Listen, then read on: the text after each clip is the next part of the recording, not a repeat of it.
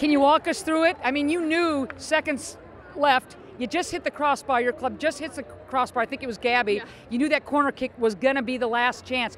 Walk us through how you position yourself, cling service, etc. Well, Kling's been playing great services all game, and she does that every single year for us. And, you know, I was standing in the center on the PK spot, and I was like, well, the ball's going back post, and nobody's on me, so I'm just going to go get it and redirect it in. And, yeah, I went in, and it was just the crowd just went up and roared, so it was undescribable. So Where do you see Parsons' reaction and the bench's reaction? Oh, it felt playoff-like. Yeah, I felt like it was because they kept coming back, they kept fighting, and you know, this team is known for not giving up. We fight till the last minute in stoppage time, and this is what we're built on, and it's truly special to play in front of these fans with this team, and it was amazing. You've had some big goals. You've scored plenty of goals since you were knee-high.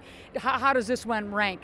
It's up there, probably by far the best. So, you know, just get the game winner, but it was a team win, team goal. So.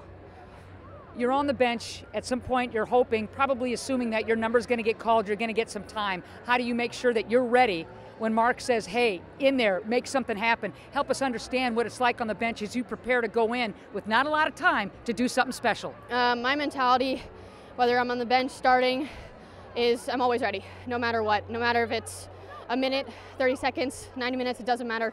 I'm ready to step in and help my team win. So that's my mindset. You guys can draw from this match, this win. The 3 points, that's great on paper, and you needed it, but you'll draw an awful lot, I'm thinking, from this last-second heroic victory. Yeah, it's just the energy that, you know, the crowd and the fans give us, but this team just fights, and our desire, no matter what, is to win. And wearing this crest is truly an honor, and it's so special. So I'm just like, I don't even know what to say right now.